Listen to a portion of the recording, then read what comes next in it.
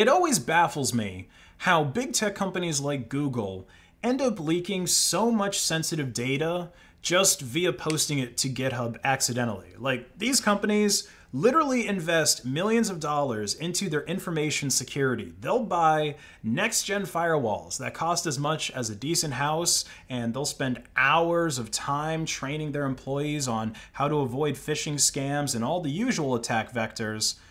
But all of that just gets undermined by some employee with access to Google's GitHub account, I guess not understanding how Git commit works.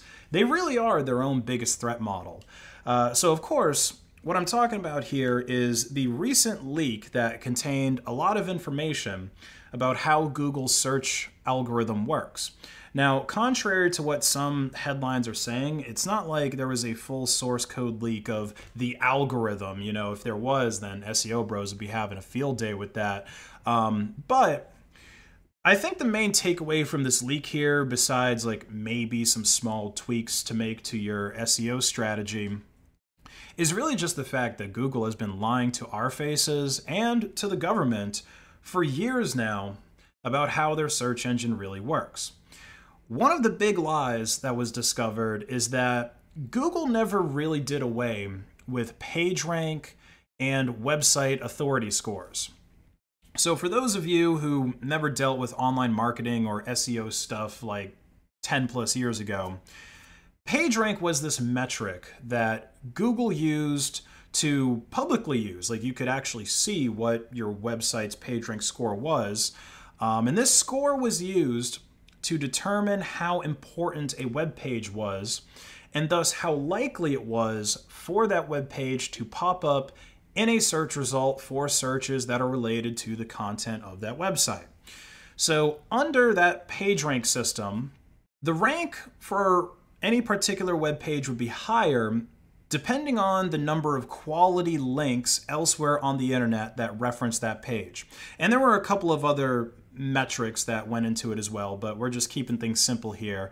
Backlinks were the main factor, which is why if you look at old school SEO guides, like backlinks are the main thing that they're talking about. Oh, build your backlinks, build your backlinks. So to just kind of break this down with an example, there's probably 1 million web pages out there on the internet that have a recipe for chocolate chip cookies. But whichever one gets referenced the most times by different blog sites, and ideally like big blog sites that a lot of people are going to, and also YouTube videos, big news sites, whatever, the more links there are referencing that particular web page, the more likely it is you'll see that web page when you Google a chocolate chip cookie recipe.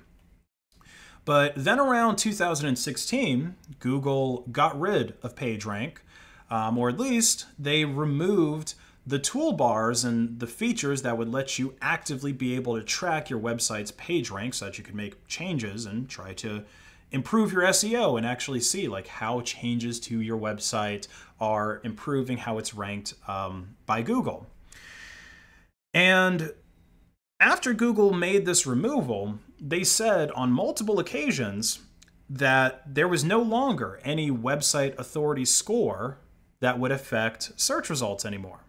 But in general, when we have something that's kind of like a site-wide score, then the current site-wide score applies to everything for that website. So from my point of view, we don't have anything like a website authority score.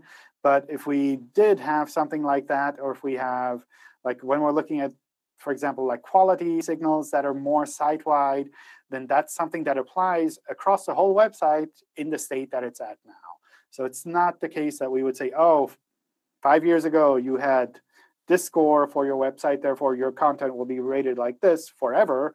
But rather, we look at your website overall now, and we apply the current score to all of your pages on the website. So clearly, that was a lie. Now, a new, somewhat disturbing detail that has been revealed from this leak is that Google has specific ranking categories for different kinds of websites. And one of these ranking categories is the small personal site. Okay, so Google is ranking these separately than how they're ranking kind of the mainstream sites. And some people have been taking this as evidence that Google is demoting small personal sites, like smaller blog sites, in favor of bigger brands. Now, it's kind of hard for me to just confirm this based on the leak alone, but if you've been using Google, you've probably observed that most of the results you get for anything that you search are from major sites that don't always have the best information on them versus like a small personal blog about a very specific niche subject that somebody probably knows a whole lot about that you could get some, good information from. And another disturbing realization for operators of smaller websites that are just getting started online is that Google actually does have a search sandbox for sites that can last for months in some cases after you've started your online business. So basically, to explain this, when you launch a new website, there's a good chance that you aren't going to be included in the main Google index.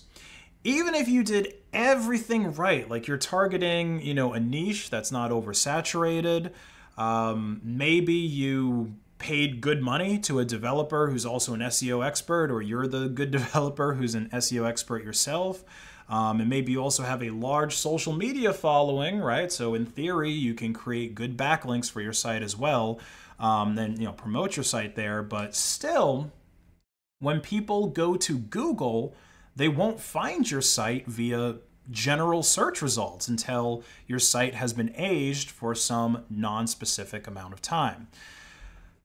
Now again, this sandbox is something that people just assumed has existed on Google for a long time, probably because people make new sites and they can't find it by searching unless you search for like the exact URL of your site.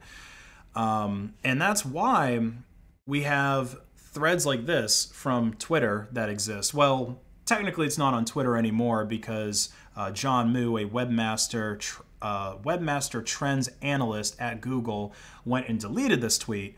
But this is the original thread that was saved on the Internet Archive, where an Indian blogger was, I guess, trying to optimize his site, or he created a new site to target a US audience, but he's in India, and so he was wondering when the sandbox for this new website would expire. And John responded in bold, large font text that there is no sandbox. Well, yeah, there clearly is. It says right here in your API documentation, so now we know that that was a lie. But the biggest lie, and the one that might actually get Google in trouble, because, Google can lie to you and me all they want, but, when you lie to the Department of Justice, when you tell a lie under oath, it can be a problem. I think they call that perjury. But this lie here that Google told under oath is about how Google uses clicks for search rankings. So Google said they don't use this data. They don't track your clicks. They don't track how long you spend on a page to rank results. And I feel like everyone knew that that was a lie, right? Like, it's no coincidence that the most popular browser and the most popular search engine are under the umbrella of the same company. But here, this leak just confirms that not only is Google tracking your clicks, but they are tracking how much time you spend on a page, which is a direct contradiction to what Gary, one of Google's search analysts, said on Reddit, that dwell time and CTR have nothing to do with page ranking. So sure, maybe Google doesn't call it dwell time internally within their documentation, but they are clearly tracking clicks and search results and time spent on a site after you click on it in order to determine the level of success that a search result had. Because yeah, common sense would tell you if somebody searched for something, clicked on a site, and then spent a lot of time on that website, they probably found what they were looking for. But of course, there's some pretty disturbing privacy implications for tracking these clicks because, yeah, obviously Google's watching everything that you see on the internet. It really makes me think that Harvesting click data to fuel their search engine was really the whole reason that Google developed the Chrome browser in the first place. Because you got to think, right? They don't make money directly off of the Chrome browser. It's free, right? Not, free as in Libre software, but free as in it doesn't cost you any money. And it's supposed to be so much better than all the other browsers that are out there on the web. So why would a for-profit company take the time to build something like Chrome? This makes me think that it was just to get more search metrics to, in theory, make their search engine better, but really it's about dominating the search engine landscape so that Google can funnel as much traffic to their services as possible and then turn around and sell that traffic to online business owners. More people are visiting Google than any other website on the internet. For the most part, people are using Google to find new websites or products to buy, and if you pay Google some money, then I guess that's the best chances you're going to have to actually get more people to go to your website. And of course, scammers abuse this as well to get people to go to their scam sites that serve malware. So yeah, I guess it's no surprise that Google has been lying to us all this time. Anything's possible now that being evil is no longer the company's motto. But on the bright side, the information revealed in this leak will probably help some people with search engine optimization. So if you've got an online business and you're trying to improve your SEO to get more traffic to your site without just paying money to the Google Mafia, then this leak may be useful to you. I'll leave the Hexdocs links that I've taken most of these screenshots from in the description of this video. Like and share this video to hack the algorithm. Buy my merch off of based.win, and have a great rest of your day.